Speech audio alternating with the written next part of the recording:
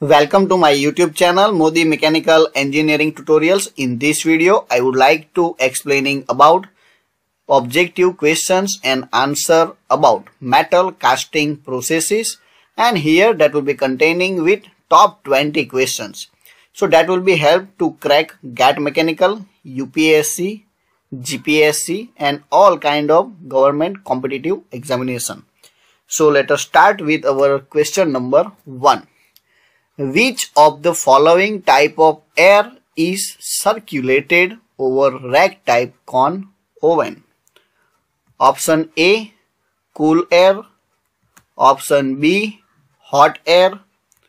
Option C, compressed air. And option D, odorless air.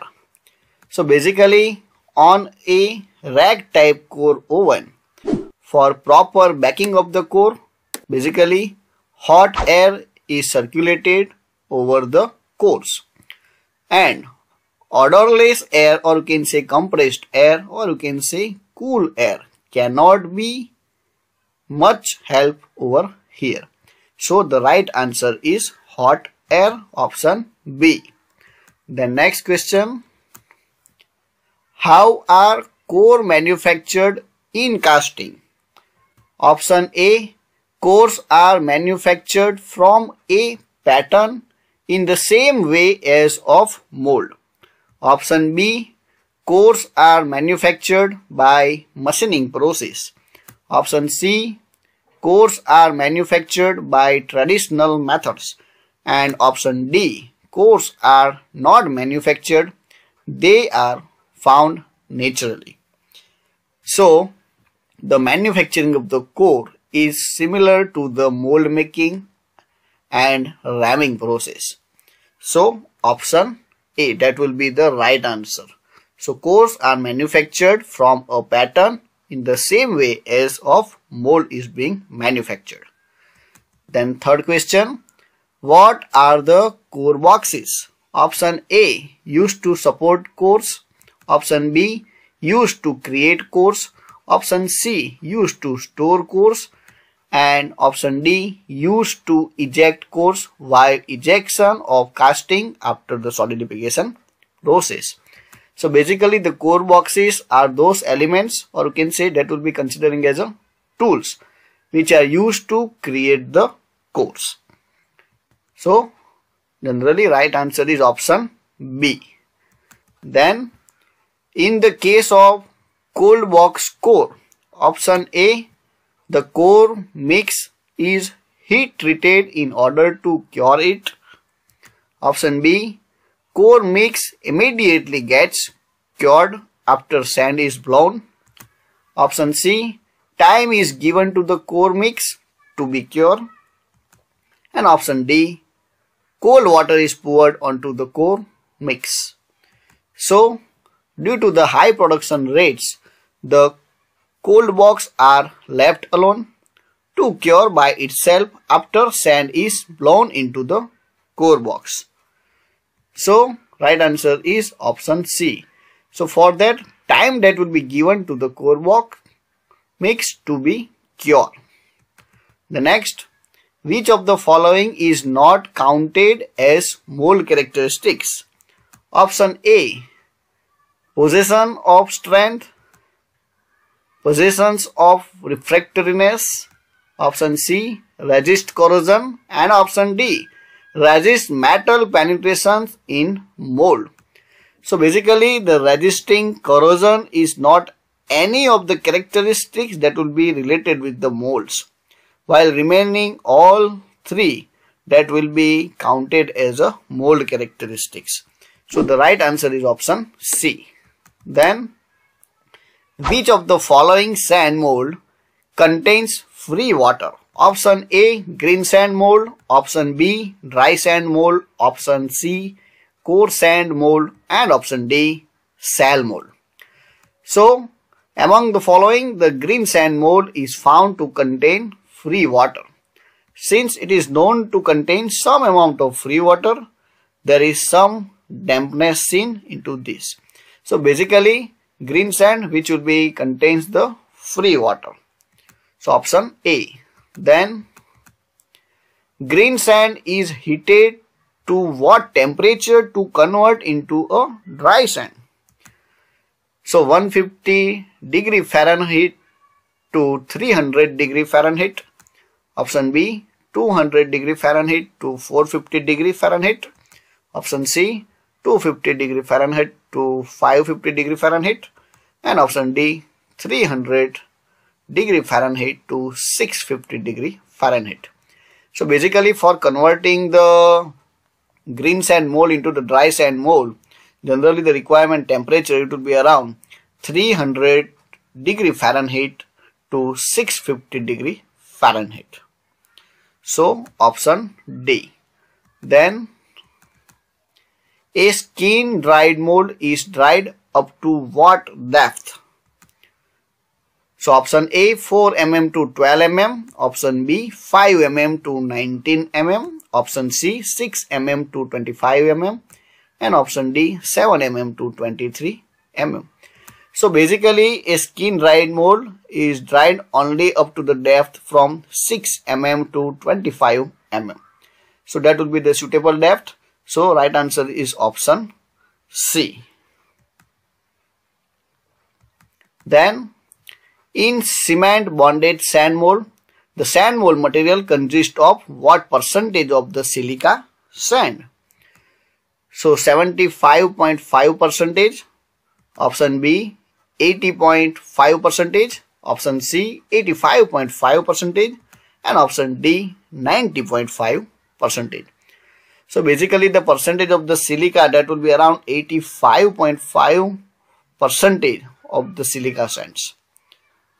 So in case of the cement bonded sand mold, it is observed that the sand mold material consists of very high content of the silica sand, and that will be around 85.5%. So option C. Then next, a skin dried mold has to be poured immediately after drying. Option A, true. Option B, false. So in case of the skin dried mold, cannot be made to wait after drying and has to be immediately poured else. So it may be catch the moisture from the green sand and maybe become ineffective. So the right answer is option A, that is absolutely right. Then in cement bonded sand mold material consists of the what percentage of the water?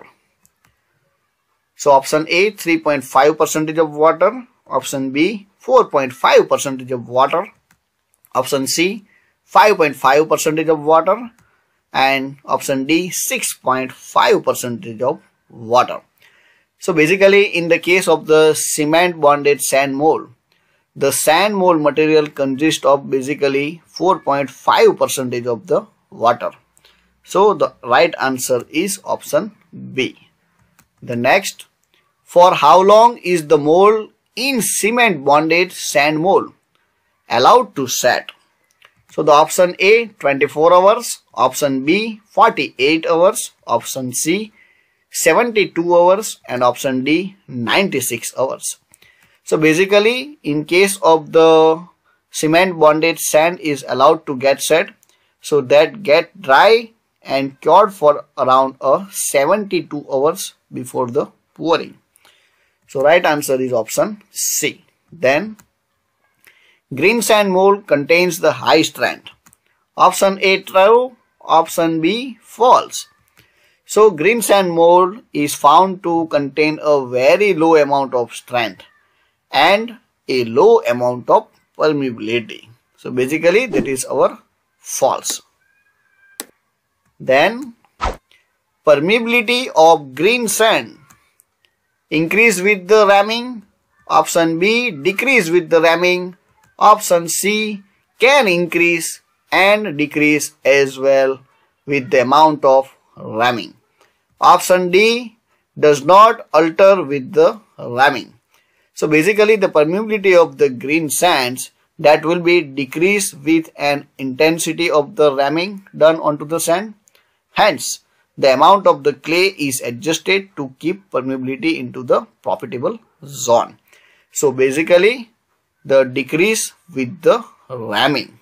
That is the right answer in case of the permeability of green sand. Then natural moulding sand have which of the following qualities? Option A, freely available into abundance. Option B, contains clay in a large amount. Option C, moisture content range is wider. Option D, all of the mentions. So basically the natural moulding sand is cheap, easily available and has a proper consistency of moisture and clay. Hence the requires less time for the preparations. So basically all of the above, that will be the right answer.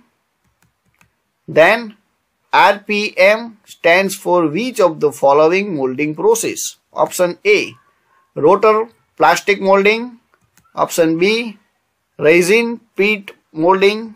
Option C, rubber plaster moulding. And option D, rough print moulding.